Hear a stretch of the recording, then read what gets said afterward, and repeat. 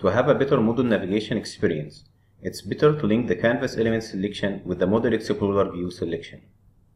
This will help you to know the complete hierarchy for the selected element on canvas.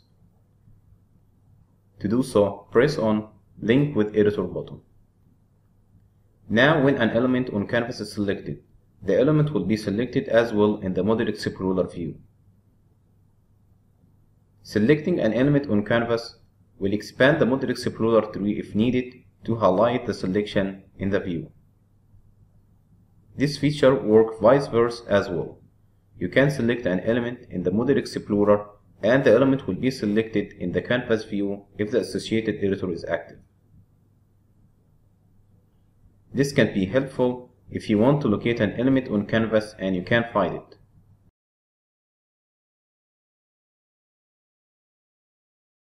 Such as finding parameter value model class in this package.